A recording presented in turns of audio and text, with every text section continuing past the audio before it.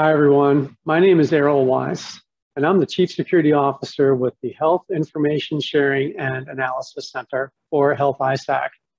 And in conjunction with the Cybersecurity Awareness Month, I want to share with you a few tips and tricks that you can use to stay safe online.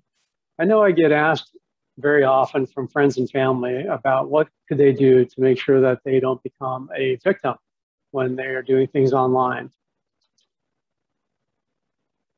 So as I said, two things that you need to remember.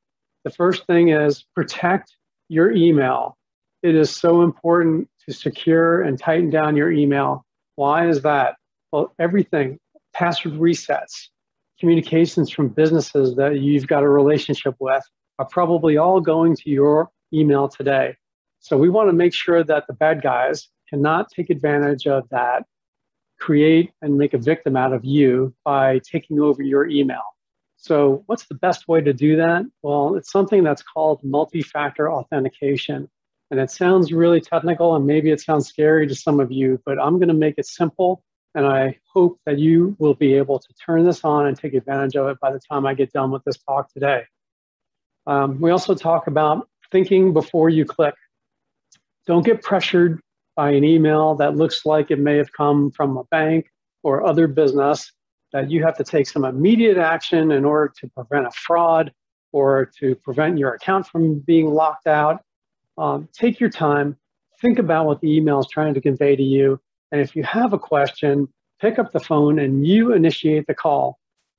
And if it sounds too good to be true, well, it probably is. Especially, have you ever gotten an email that says you're the winner of a lottery?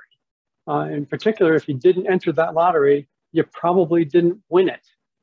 The second item that I have here, and there's a big long list on this screen here, it's all about keeping your software up to date.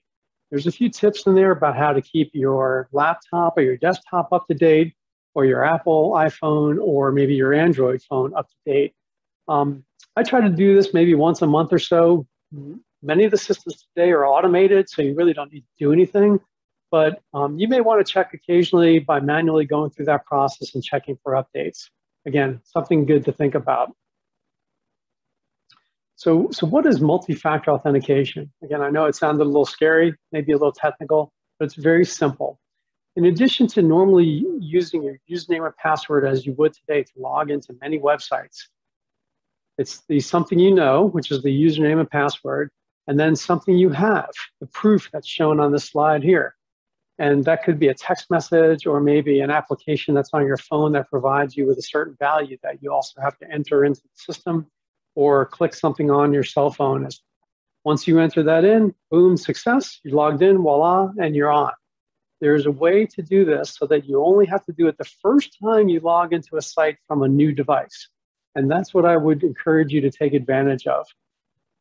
It may also look like this here as well, where that middle piece of verification data, not only might it be something that's on your phone, but maybe it's a fingerprint, or maybe it's a piece of facial recognition.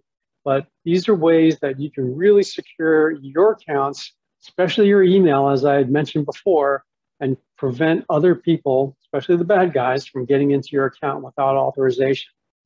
These are a bunch of sites that I've looked at here recently that allow you to take advantage of multi-factor authentication. There's a few here that I list, but in general, your financial institution, your bank, many online retailers support this today as well. Look at their websites, find out how to turn multi-factor authentication on, and take advantage of it to help protect you and your account. There's a few that I've listed on the screen here. Again, I just want to highlight a few emails that are on there, like Gmail, Outlook, Yahoo. They all enable two-factor authentication. I checked these links just before I started recording this session, and they all work, so I know they're valid. The other thing I would suggest, again, protecting yourself is like setting up a good defense. Think defensively about the things that I mentioned before. So in the spirit of defense, there's some really neat services out here from the United States Postal Service, for example. And you can even see what mail is coming your way with a new service that they call informed delivery. I use it myself. Maybe you don't want to use it. Doesn't matter. Sign up for it before somebody else does on your behalf. The same thing with the Social Security Administration. Your annual statements that you may be getting in the mail today are all available online. Sign up for it online, whether you intend to use it or not, but get it online, get that account established, again, before somebody else does it for you and you become a victim of identity theft. I'm going to leave this slide up here just for a moment, and all of those links and all of this information, again, is available on the Health-ISAC website. Health-ISAC is proud to support these efforts in cooperation with Cybersecurity Awareness Month. I hope you've learned a couple of things, a couple of tips and tricks that I subscribe to myself. Protect your email, use multi-factor authentication. It's easy, sign up for it now.